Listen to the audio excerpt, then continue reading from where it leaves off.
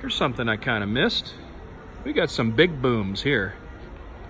What's this guy? Mark 39 thermonuclear weapon. Why do we even need these things? Now look at this thing. Holy shit. Mark 17 thermonuclear bomb. How fucking heavy is that? 41,000 pounds. 41.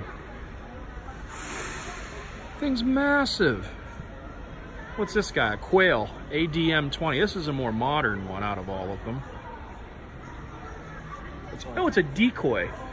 Air-launched decoy missile from the B-52. So it produces a radar image similar to that of the B-52. So the B-52 can get in and do its deed.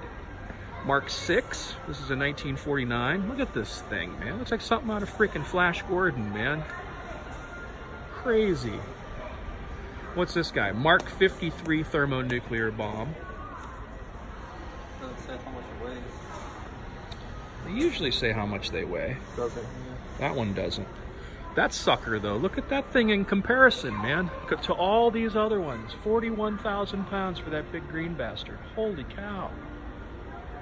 That's nuts. And what's this guy? This is some kind of help you arm the plane thing. No, Mark 28 thermonuclear bomb. But this is what would carry them around. What is this thing? The Boston camera. Oh, that's crazy looking. But it takes a nice photo. It was installed in an RB-36D in 1954. That's crazy. That's all camera that was in a plane.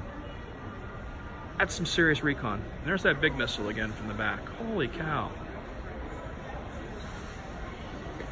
Turbojet engine, J-47, which was used in the F-86 Sabre.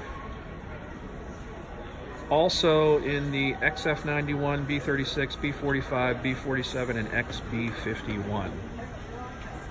That's crazy looking.